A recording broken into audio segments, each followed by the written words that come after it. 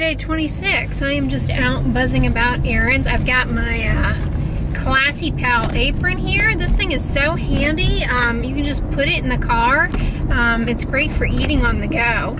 Some of you all were jazzed about it in my last video last week. And you said you were intrigued to get it for your family members for the holidays.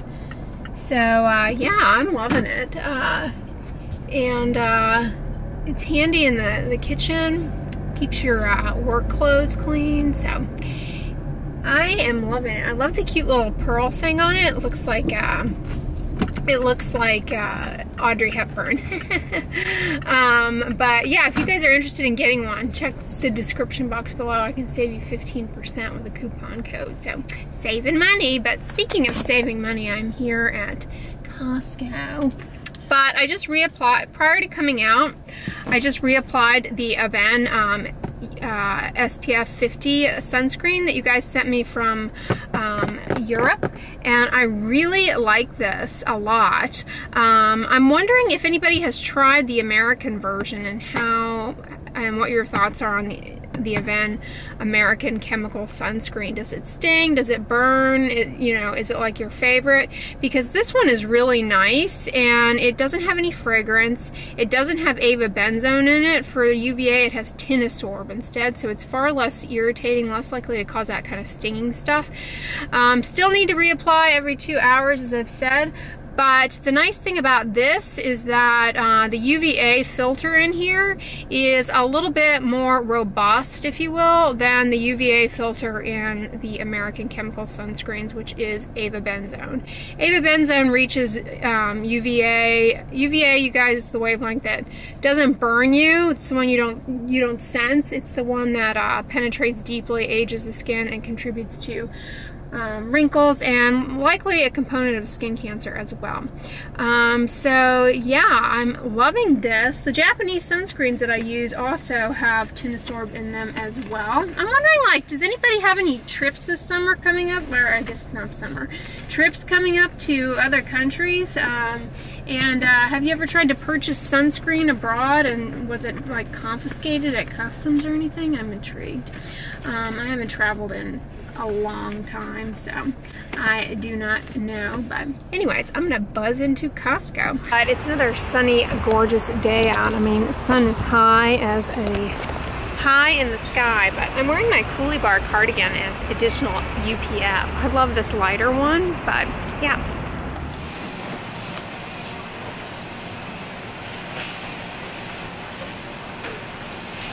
So I'm over here in the Christmas light section, and I'm kind of eyeing this LED tree. I'm sort of thinking of getting that, and I'm tempted to get it in lieu of an actual tree. I'm sure that wouldn't go over well, but it's kind of cute. But check out this giant snowman. I mean, who doesn't need a 72-inch LED twinkling snowman in their life? Does he sing? That would be awesome.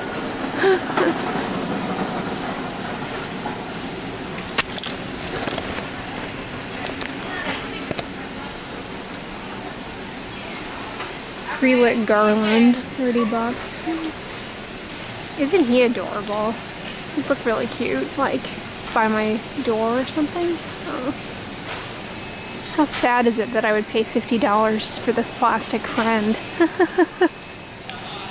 Okay, I would just like to point out that I would have been elated to receive this dollhouse as a child. It is like pretty high quality appearing. Look, it's even got a elevator thing going on in it.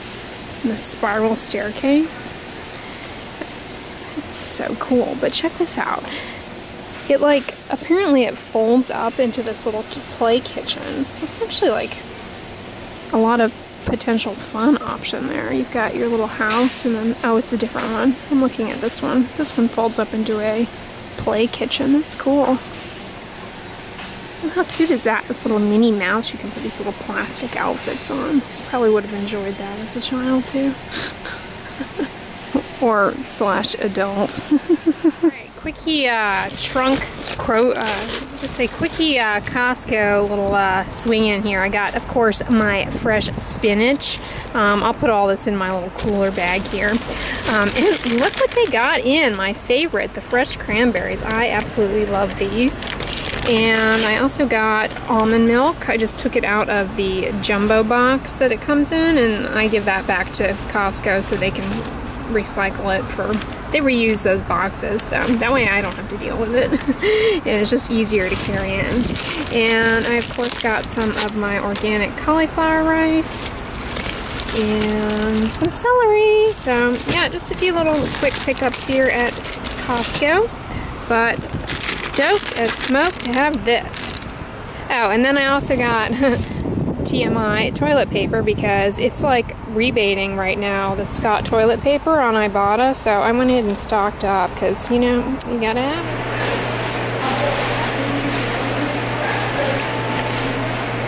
I'm here at Which for lunch, and I'm donning my apron because I of course got a lettuce switch, and they tend to be a little messy. And I was a little haphazard with my sunscreen reapplication, so I've got some white residual. But I just ordered a lettuce switch for lunch, and they tend to be quite messy, so I'm donning my apron because why not protect my outfit before I go back out into the world.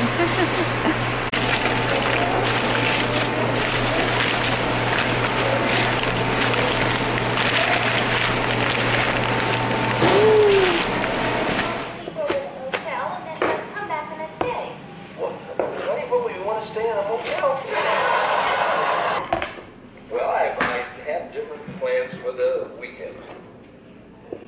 I want to stay home and putter. There's a big wolf right in Daddy's car! That's Larry. It's not a Larry, it's a wolf! I don't want it here! Well, it seems that Richie doesn't feel like running. Hey, how about I give him the rest of the spaghetti and meatballs? Well, if you do, you won't have your favorite leftover breakfast tomorrow. You want the wolf to eat me. Richie, look. Well, hey guys, so it is the end of the day, and I was just throwing together some stuff in my crock pot, and sitting down here to catch up on a little reading here. This is the, here I'll just show you the top of it. This is one of the journals that I read. It's called the Journal of the American Academy of Dermatology. Yeah, I get this one and one other one, but for the most part I stick to reading everything online. I just find that it cuts down on unwanted paper and that sort of thing. But you know, once I finish reading this particular journal, then I oftentimes will leave it like in the medical library for other people to use. So it's not like I keep them indefinitely so they don't occupy space. But this particular month's issue, it comes out every month. This particular month's issue has a review article on post-inflammatory hyperpigmentation, which if you are suffering from that, I have a dark spots and melasma Q&A that kind of covers some you know, common questions that I get about it. But harkening back to yesterday's video about you know, why I don't use vitamin C serum, I primarily was speaking in that video to vitamin C serum and anti-aging. I don't think I mentioned dark spots or melasma in it because, you know, I feel as though for the most part you guys ask me about it in the setting of like, is it necessary for anti-aging or should we be using one for, you know, wrinkles and blah, blah, blah. And I always just say, no, skip it. Focus your attention on sunscreen. That's where the data really is. Topical vitamin C, there is some thought that it can inhibit some of the biology of how pigment is produced. And so, you know, there are many, many different types of treatments for dark spots and melasma. And probably the best, most efficacious one is hydroquinone, which I talked about in that video, the dark spots melasma video. And so that's actually the most efficacious treatment for dark spots and melasma, hands down. Other things, you know, include prescription retinoids, differin. These things can all actually be helpful. But vitamin C serum is one thing that people have always been interested in, and you know, people report kind of observing an improvement. But the study that they speak about in here clearly showed that in comparison to hydroquinone far superseded vitamin C, topical vitamin C, as far as its ability to improve post-inflammatory hyperpigmentation, and the vitamin C serum really didn't do much. So you have to be really, really aggressive with sun protection. In fact, studies have shown that being aggressive with sun protection alone, people had a greater improvement in their dark spots and melasma than those who did not, when that was the only thing that happened, okay? So people either did nothing or did aggressive sun protection, and the aggressive sun protection, those people improved substantially more than the others, and much faster. So it is imperative, guys, that you really, I mean, you've got to be so diligent if that's what you're dealing with and you're motivated to change it. If you don't have that behavior in place, everything else you do is essentially useless. I've got my sweet little owl guy going there, my fall leaves owl. And update on the candle front. Okay, I can attest. The Hey Honey, this is one, I keep calling it Hey Honey because that's what it says on there. It's honeyed pear. Honestly, it does not smell at all like a pear. I don't know what Bath & Body Works was thinking. If, you know, if they had a stroke and somehow their you know, olfactory bulb got jolted and they confused. What it smells like is like a baked good baking in the oven, not a pear. And it doesn't smell like an autumnal baked good either. That is a candle that is not distinctly autumnal at all, like I would think a pear would be. But I really, really love it. Okay, but in terms of the update, that is the one candle that I placed in the freezer for approximately, I don't know, 4 or 5 days prior to burning. And I can attest that the burn time seems more prolonged. Now, disclaimer, some of the Bath & Body Works candles, they vary with burn time based on the fragrance. So the best way to really assess that is if I buy another Hey Honey pear candle and burn it without freezing it, and, you know, to compare and contrast. But I didn't do that. But this one is burning much, I'm getting a longer burn time out of it than I did with the Leaves one, which I did not place in the freezer. So yeah, fun update there. And what else can I tell you guys about? Oh, I got a package in the mail today. So I mentioned the other day that I'm just about out of my my jar of beauty dust. I have actually like 1 or 2 more servings. So I went ahead and ordered 2 more jars from Moonju's shop directly of their new blend Potency Taste. I think the new blend, it's definitely more potent. I completely agree with them. And I actually really like the enhanced potency. Many of you ask me like what it tastes like. I can't really describe it. It's just sort of heavenly, honestly. I really enjoy it. And it's subtly sweet. Some people find it too sweet. I just put it in my Bustelo coffee and I love it that way. I've never had it like in tea or anything else other than Bustelo coffee. And I find it enhances the flavor of the coffee while imparting like almost an earthy sweetness to it. So I got 2 more jars of it. You know, I've been consuming this. And for those of you who are new, I have a video on why I drink this. It is exclusively for the taste, okay? There's no reported health benefit with consuming this. I don't think personally, you know, kind of anecdotally, I feel as though, you know, as I'm saying this, I'm not speaking clearly, but I feel as though my concentration is somewhat improved, even though that was not a good example of that. I feel like my concentration is somewhat improved. But that being said, probably in the past year, I've made some changes in my sleeping environment that have improved the quality of my sleep, so there's that, you know, potential confounding variable. But I had to get this. It was a bit of an impulse purchase. I will update you guys. I'm not going to start consuming it right away, but I wanted to try their protein powders because they have a few of them and they're supposed to be really good. And they have this blue adaptogen protein, and it is a vegan protein. It contains sprouted brown rice protein. It's got chia seeds in it, which are, you know, is great. I don't know what tocotrienols are.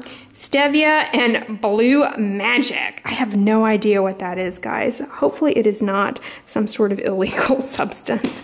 But in 2 scoops of this, it has 20 grams of protein. You get 20 servings in this thing. Knowing me, I will probably consume 1 scoop per serving and split it up or something like that because, you know, like I've said, I'm not a nutritionist or dietitian, but 20 grams of protein in 1 sitting seems like kind of superseding a threshold for utility. So I prefer to split up my protein more evenly throughout the day. But anyways, I'm gonna put you guys on the charger and get on my phone call, head to the gym, and I'll check in with you later. Well, hey guys, how's it going? I just got out of the shower. Coming back to what I was talking about with the dark spots, melasma kind of thing, I want to talk a little bit about the sunscreen that I showed this morning that you guys sent me from Europe, the Aven Eau Thermal Emulsion.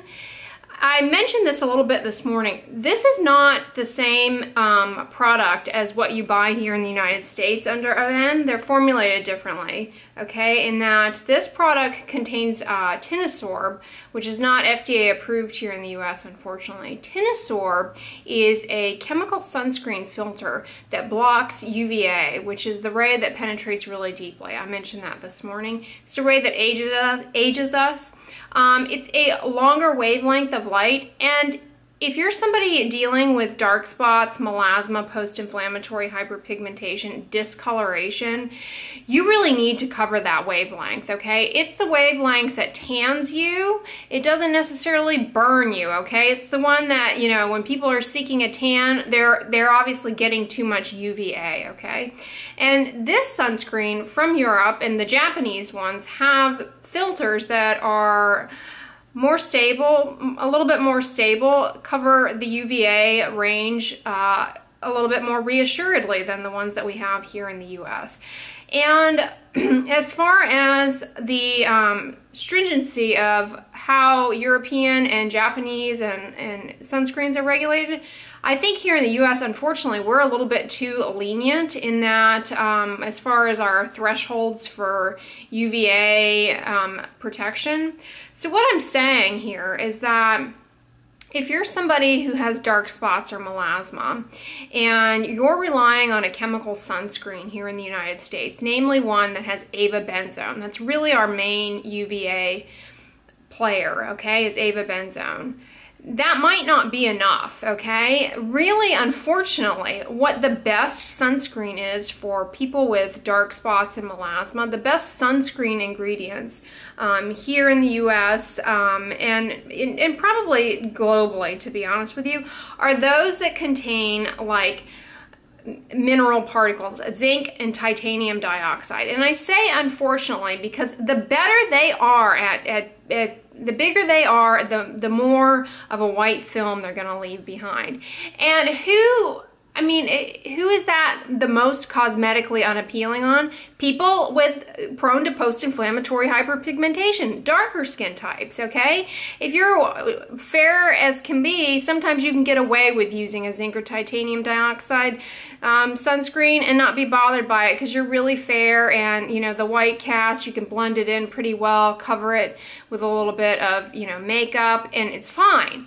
But if you're a darker skin type, that is very unsightly. But unfortunately, those are the sunscreens that you really need to be using. And it's a shortcoming for sure. And so, you know, I just wanted to draw your attention to that if you're somebody with acne that's healing with dark marks, if you're somebody with, you know, you had a rash and it left behind a stain in the skin that you're trying you're wondering if it's ever going to go away, it's critical that you keep that bad boy out of the sun, okay? And, you know, if it's on your face, you can't always really keep your face out of the sun, unfortunately.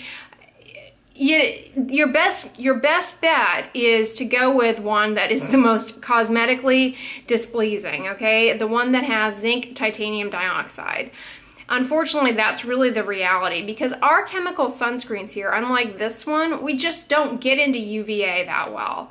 Additionally, visible light, which is even, you know, visible light is the light that you see, that also contributes to dark spots and discoloration.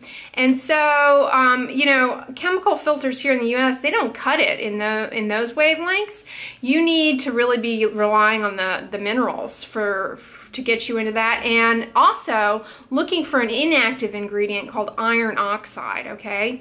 I've mentioned this before in some of my sunscreen videos, but I just want to bring it back up again in that if you're somebody here in the US who is dealing with dark spots and melasma or any kind of hyperpigmentation, okay, whether it be dark discoloration around the lips, in the armpits, even though they're not really exposed to light, anywhere on the body, on the sides of the face, if you are relying on, first of all, if you're not doing sunscreen, you need to start. If you're relying on our chemical sunscreens, it's probably not enough, to be frank. And, you know, that's really just a shortcoming of them, unfortunately. Sunscreen, however, as I've said on here before, it's a behavior that when done cumulatively alongside other behaviors, other measures, namely like wearing a broad brimmed hat, avoiding the sun during peak hours, cumulatively, those behaviors impact an outcome. And that outcome, you know, in my heart is skin cancer prevention, but also, you know, a lot of cosmetic concerns, photo aging, discoloration, and a lot of inflammatory skin conditions like acne, for example, can be worsened by too much sun exposure. So, oh, I just dropped the lid here. Anyways, I just wanted to bring it back to my favorite topic here, SPF, okay? Thank you guys so much for sending me this. I will try to not throw the lid down here, but I'm really enjoying this one, and I look forward to trying out the La Roche-Posay one that you all sent me. Yes, I know, again, we have La Roche-Posay here, but not the same. It's just not the same, okay? Not the same ingredients as far as the sunscreen filters. And I also got a Biore one from Europe, and the Japanese ones are swimming. They're going along swimmingly, so I've really been enjoying all of those. But anyways, guys, I hope you enjoyed the vlog today. Give this video a thumbs up, share it with your friends, and as always, don't forget, sunscreen and subscribe. I'll talk to you guys tomorrow.